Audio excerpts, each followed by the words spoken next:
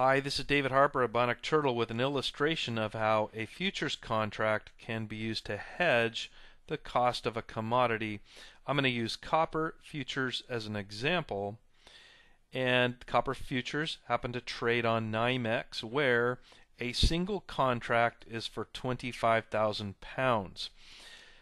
Part of what we mean by a futures contract is that the specifications of that contract are standardized. This allows for buyers and sellers to know exactly what they're getting, which contributes to greater liquidity in the futures market. So we know that a single contract is for 25,000 pounds of copper. Let's imagine a company like a computer maker that uses copper on an ongoing basis to make its products. And so this computer maker must purchase copper every year, and therefore the price of copper impacts the bottom line of the computer maker, because this price of copper becomes part of its cost of goods sold. Okay, so I've got a few numbers here that are artificially inflated to keep the example simple, so these prices aren't quite accurate. They're a little higher than we currently see. But let's imagine that the current spot price of copper is $4, and that also we observe on the futures market the company has the option available to it to enter into a futures contract for $3.80, and that would be an agreement to either buy or sell one contract or however many contracts of copper in the future, let's say 1 year out at $3.80. So that's also represented here graphically. The spot price of copper in green is $4, and the price of a futures contract in copper 1 year forward, so that would be May of 2009. If we want to enter into that, we can get a guaranteed price of $3.80, but again, that's forward in time 1 year. Okay, so now let's consider two scenarios. First, the unhedged scenario, and let's just keep it simple and assume the company expects to need to purchase 25,000 pounds of copper in 1 year. Now, if the company does not hedge, and let's say the spot price here indicated in green increases to $4.20, then the company will need to purchase 25,000 pounds of copper at $4.20 per pound for a total cost of $105,000. Now let's assume a hedge scenario, so we'll go back in time to the present. Here we are back at May 2008, and the company now foresees or somehow predicts that the price of its commodity input, copper, is going to be increasing, and it wants to hedge against that. What it can do is enter into a long hedge, and in this case that would be to go long one futures contract or agree to purchase one contract at the futures price of $3.80. Now what happens? Let's go forward again in time.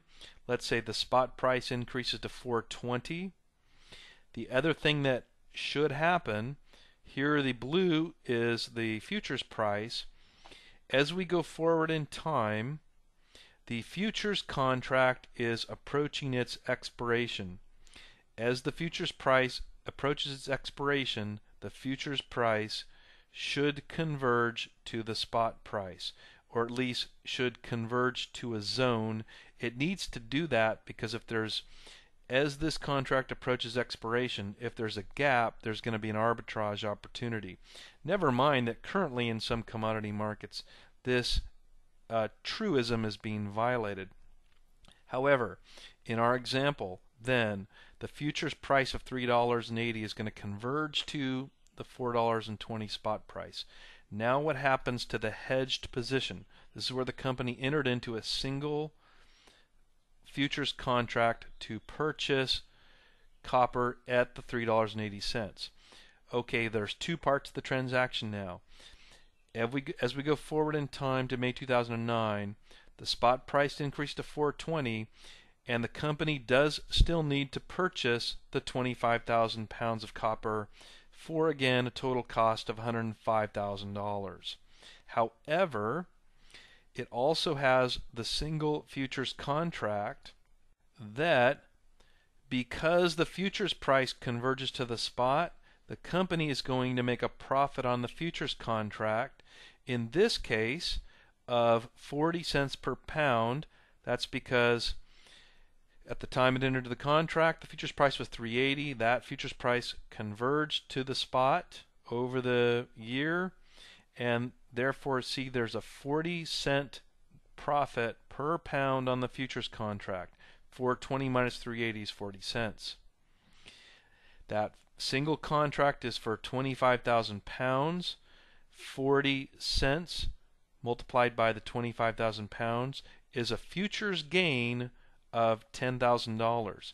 So therefore, in the hedged position, the company still had to pay $105,000 on the spot market for that commodity that it needs. However, because it entered long, it took a long position in the futures contract, it's part of a long hedge for the company. It made a profit of $10,000 on the future, and so the net cost to the company is $95,000.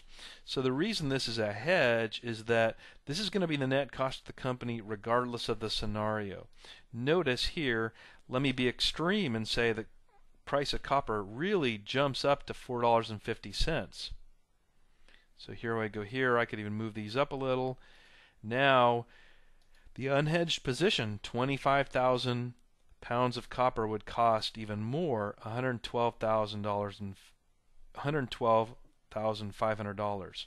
However, notice, because the spot price went up, this convergence is going to create, this time, an even greater profit on the futures contract of 70 cents per pound, for a total futures gain of 17,500, which again offsets the cost of the commodity, and the net cost to the company, 112,500 minus 17,500 profit on the futures, is again the same number, $95,000.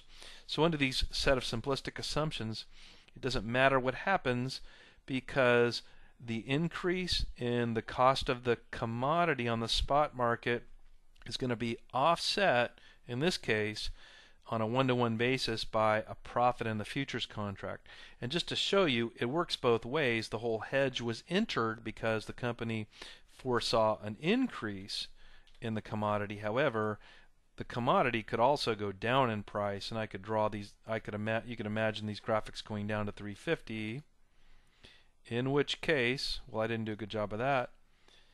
In which case, the cost of the underlying commodity is only going to be $87,500. So if the company was wrong about predicting that the spot price was increased, they actually would have been better off to stay unhedged, because if you look at their hedge, what happens in this case is that there's still going to be this convergence, so the futures price is going to decrease from $3.80 to $3.50.